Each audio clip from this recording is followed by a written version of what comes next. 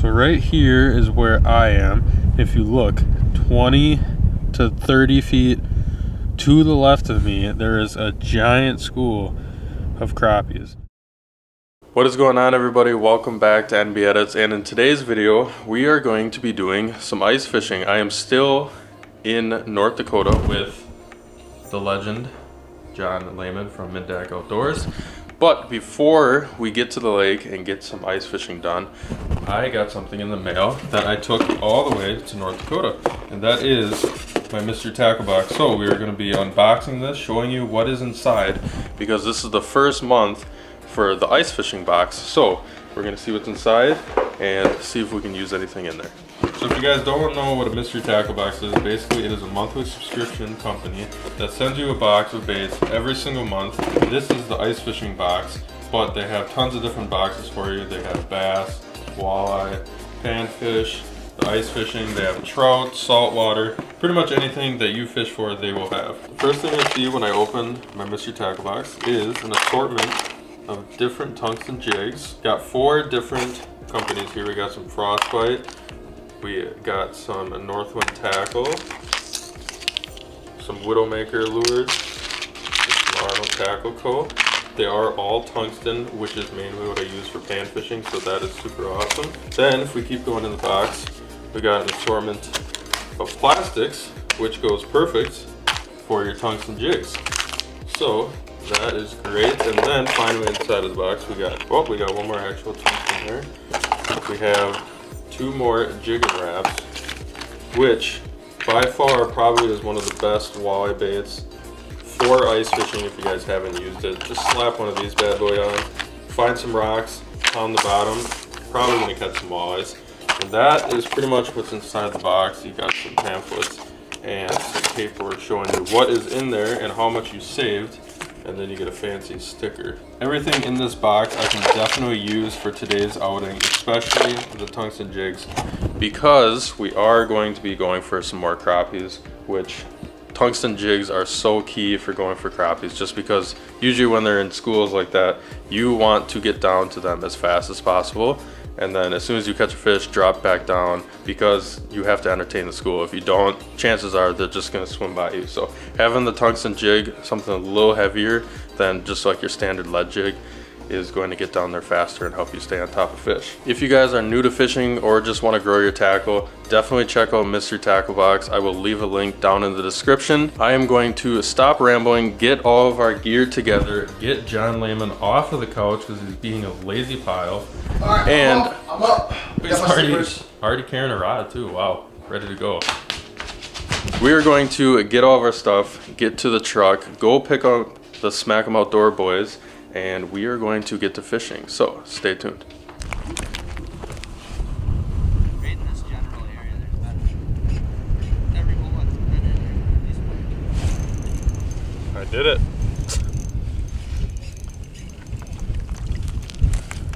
First crappie of the day, guys. Just one. Wasn't really a school, but he came in and bit right away. I guess probably just going to sit in this spot for a while and hope to God the school comes back through. These guys have been absolutely pounding them through here. It's just they move so incredibly fast in these schools that we're chasing them around, and it is extremely windy and cold out here, so I'm gonna stay hunkered down and just wait for them to come to me. The school that was just right on me was super aggressive. Came racing in a whole bunch of them. I have a few, but now they're gone. Yeah, it's like you catch one and then they're just gone. Decent little crappie. Get it back, see if we can capitalize on the school. This is ridiculous. I'm probably like, I don't know. Oh, I'm gonna get absolutely 3 fish out of this school, and I've set the hook like 274 times. That's not bad. Yeah. I'm solid red from 14 feet up to like 11 right now. I'm starting to get a ton coming in now, finally. There we go. That one slammed it, actually. Decent little crappie. Probably got about 5 other ones under me right now, Get a release on that one. These schools move so incredibly fast out here that you basically have to catch them as fast as you can, because otherwise they will lose interest and they will just get on out of there. I'm gonna drop down quick. I already got another one coming. Oh, just ripped his face off. Luckily for me, there's about 10 other ones down there right now chilling. Some of these seem like bigger marks, but we're gonna see if we can get them to actually commit. Here's one coming. Pretty sure they're biting super light. Oh my God, what is this? Yeah, I would have to agree. Okay, Oh, here comes a bigger one. Here comes a bigger one. He's gonna hit me. Oh my God, and I ripped his face off. Hey, you should put a missed them counter on your video. I should. I just missed like 3 in a row there. Oh, I did way worse. Okay, well, makes me feel a little better. I just ripped the lips off of 2 right there though. So right here is where I am. If you look, 20 to 30 feet to the left of me, there is a giant school of crappies. So I am going to grab the auger quick, head on over there and see if I can get on top of this school, because if I can, it looks like there's like 30 marks there. So let's get her done. Got a big mark coming towards me.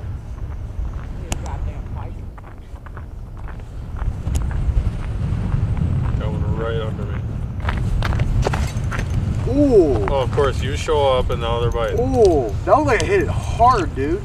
Sheesh. Not a very big crappie, but he did nail it.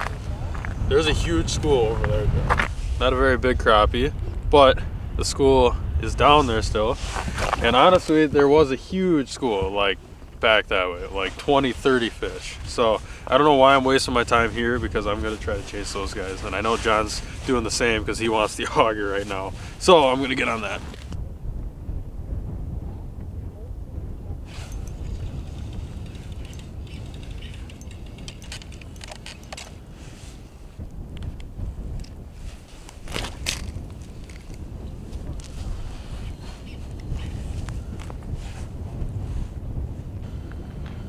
Drop down, see if one's gonna come up and hit me. Oh yeah, this one is. There we go.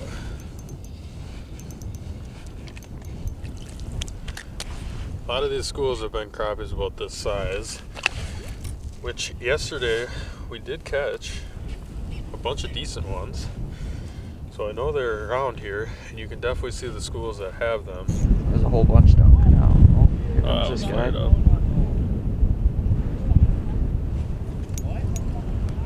Finally. And what do we got? Were you correct on the 6-incher? No, I overestimated. Overestimated? I overestimated at 6 inches. Oh my gosh. Yeah. Tell you what though, what's impressive actually about that one is the fact that you actually felt the bite. Yeah, with how cold my hands are, I'm impressed I can feel anything. Absolute giant. They can tell it's windy. So not only is it windy, it's cloudy and it's cold.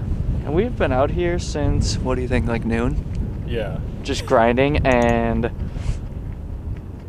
yeah, just this size fish has been what we've been getting all day. Another one coming. Yeah.